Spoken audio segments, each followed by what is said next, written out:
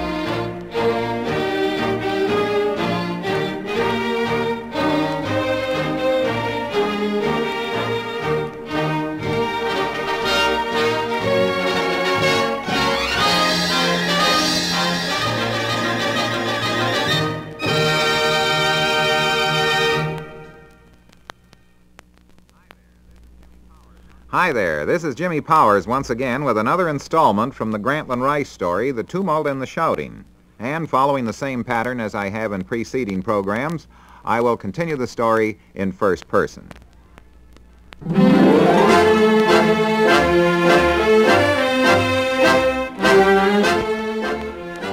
One June day in 1919 in Toledo, Ohio, off the hot and steamy shores of Maumee Bay, I came upon the greatest star of the offense in the boxing game. His name was Jack Dempsey. When I first met Dempsey, he was hard as steel from weeks of conditioning under a hot sun. He was burnt purple and trained down to 180 pounds for his fight with champion Jess Willard. Dempsey was then 24 years old, keen and lithe, and almost as fast as Ty Cobb. Looking at these two opposites in 1919, it was hard to give Dempsey a chance. Slightly over 6 feet and 180, Dempsey was a pygmy compared to Willard, who outweighed Jack by some 70 pounds and stood 6 feet 6 inches in his stocking feet. Well, next day when the first round opened, Dempsey circled Willard some 25 or 30 seconds. He was a tiger circling an ox. Finally, Willard couldn't wait any longer. He jabbed at Dempsey with his left. Jack ducked, then threw a vicious right to the body, and at the same time nailed Willard on the right side of the head with a smashing left. The roof had fallen in. For 3 rounds, 9 solid minutes, the most concentrated dose of pure punishment ever doled out to a champion was spoon-fed Willard in about as brutal a spectacle as the ring has produced. Whatever else was said or written about Willard's collapse, his gameness can never be questioned. Dempsey's first left hook upended Willard, but that was just the first of 6 trips that Willard took to the canvas. The towel, accepted white flag, was tossed into the ring by Willard's second just before the 4th round. Yes, it went 3 rounds, but I thought it was over in 1, Jack said later. In fact, I knew Willard was done after I caught him with that first left hook. I saw his cheekbone cave in. Rubbing his own wire-stubbled jaw reflectively, Dempsey, years later, told me his version of that fight. My manager, Jack Kearns, claimed that he had bet $10,000 to $100,000 I'd knock Willard out in the first round. That's what I did. The referee had raised my right hand, awarding me the fight. Willard's head was hanging over the lower rope. He was practically unconscious from several knockdowns. I left the ring. The fight was over, or it should have been.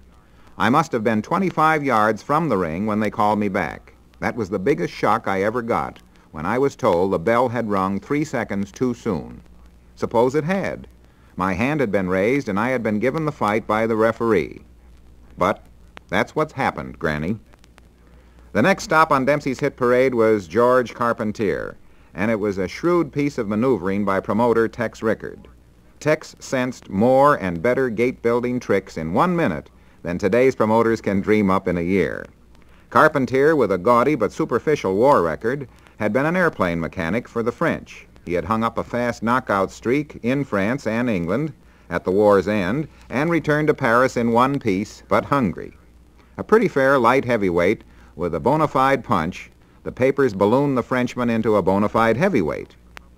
Rickard, knowing the public's love of a hero and villain story, cast Dempsey, the scowling, wire-bearded draft dodger, as the villain, with the apple-cheeked Carpentier, the personable boy, as the hero. That fight was the first to be broadcast, with Graham McNamee describing the action, and it had the entire nation taking sides.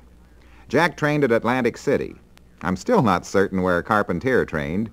He was never on exhibition to the press, never on a scale. In fact, about the only time we'd see him was on a rubbing table or sauntering into a restaurant.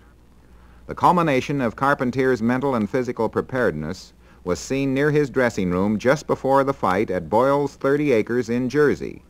Not by me, but by my wife and Sophie Treadwell McGeehan, a keen reporter.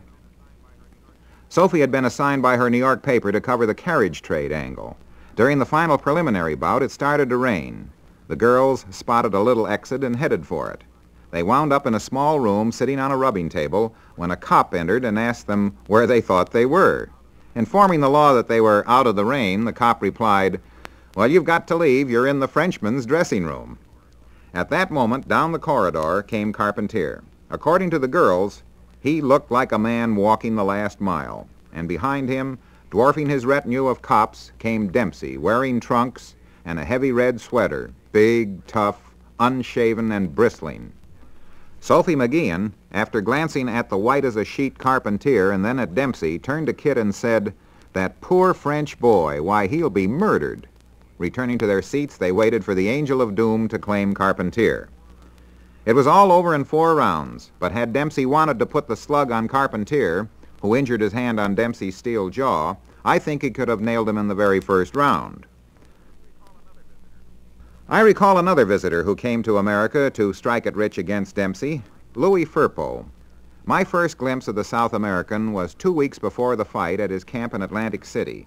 When I arrived early that morning, Firpo was tackling a light breakfast, a huge steak smothered with lamb chops. After finishing, he walked over to a couch and lay there like a python who had just swallowed a calf. He seemed dopey and indolent. I compared his camp to Dempsey's at Saratoga.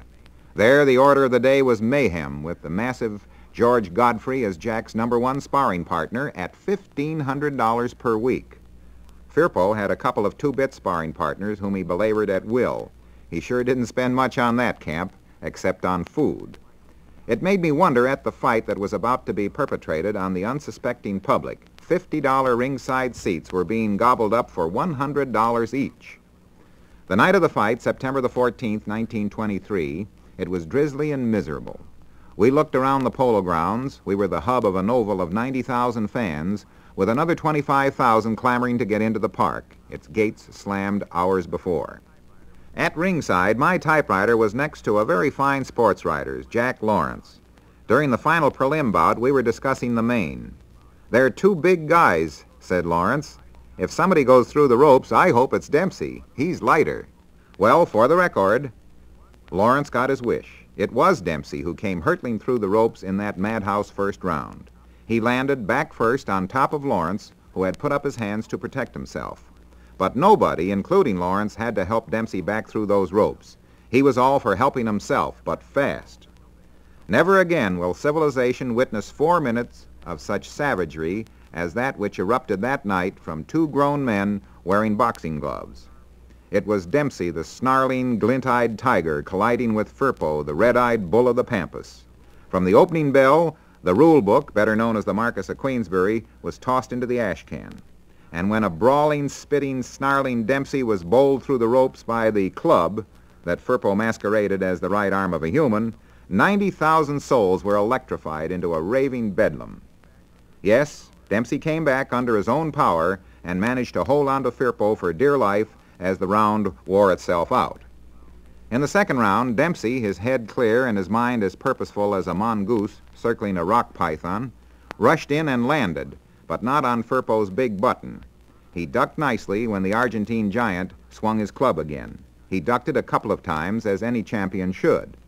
Then, when the opening came, when Firpo was starting one more sledgehammer right, Dempsey beat him to it with a short, power-ridden left clip right on the point of the chin.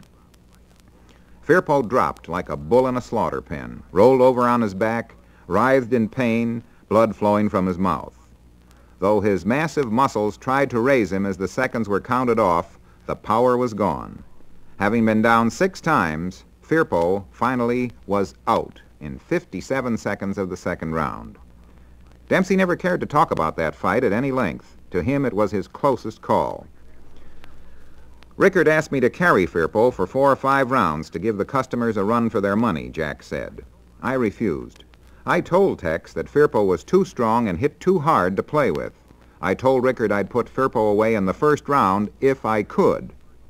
You know, Granny, before the fight you told me that Bill Brennan said Firpo would throw rocks at me, that he had a rubber arm, and that he'd sock me from a good way off. Well, in the first round I got in a little too close, and Firpo's first shot, a full right, caught me smack on the chin. I almost went down, but kept punching. I was dazed. You wrote, and others did the same, that I hit him when he was just getting up. At that time, I wasn't fighting for any championship or any $1 million. I was fighting to keep from being killed. I would have hit him any place I found him. The wallop that sent me through the ropes was a half punch and half shove. It was nothing like that opening right hand he nailed me with earlier. The guiding angel was sure with me that night. Well, this is Jimmy Powers, transcribed. Next time we'll tell you about the 2 Dempsey-Tunney fights, and be there at the historic long count. Until then, hasta la vista.